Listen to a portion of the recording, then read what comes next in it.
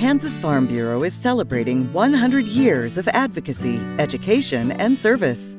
Leaders like Rich and Shirley Feltz have forged a path for Kansas farmers and ranchers through their service to their communities, industries, and farm organization.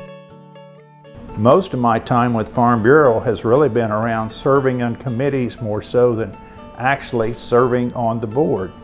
But one of my first most memorable experiences is getting to work on use value appraisal. We had multiple meetings, of which the one is the most memorable to me is sitting in our county office with our state senator trying to explain to him the merits of use value appraisal. As we all know, use value appraisal did pass, become a constitutional amendment, and we live under that premises today. Throughout time then, we'll continue to serve basically on our County Farm Bureau policy committees and went through the Carl program, and having done that, decided that there was more that I could contribute to agriculture. A couple of years later, got the opportunity to be able to be a district director, and as time goes on, other opportunities avail themselves.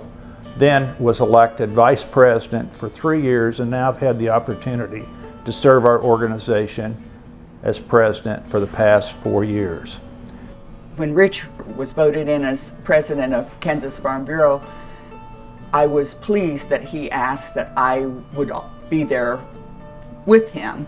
One aspect of our organization is the connectivity that we have. We talk about the grassroots, but also when we look at it on a bigger scale, we're county organizations involved with a state organization, involved with a national American Farm Bureau. But our connectivity goes much beyond that as well. Because for us to be effective in agriculture, we're minor in compared to our society anymore. And the fact that we must be connected with our other commodity groups, it's imperative that we all work together on these issues. Sometimes I think we feel like, well, it's just a Farm Bureau issue. No, it's not. It's an issue that affected all of agriculture, and we work diligently with those groups in the best interest of agriculture. You know, there's one thing about Rich. We've been through good times, and we've been through the hard times, and we've lost livestock to fires, and we've been through many of the challenges. We've had bad crop years, we've had floods, just like so many across the state. We've even had drought, even though it's hard to believe in southeast Kansas we can have a drought. But it's just that Rich has been through all of that. He's approachable. Talk to him, and his leadership is of great value because we've experienced, along with farmers and ranchers across Kansas, some of the same things that they're going through right now. As we look at these issues in the past, we've gone back for 100 years. Not that I have gone back 100 years, thank goodness, but for 100 years we've been able to address the issues that affect agriculture in our rural communities. Here today, as those issues that I've talked about, they're important to us. But as we look to the future, I'm sure that we will have issues not exactly like we've had in the past, that they will be very similar.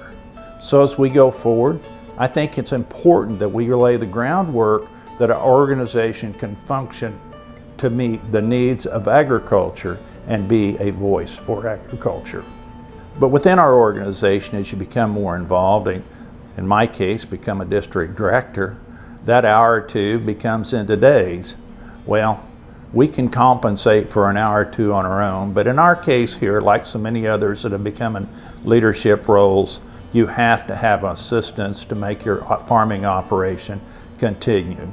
In our case, we've been in a partnership since right after we got started with my brother and I, and today we have a son and he has a son-in-law that are actively involved in our operation.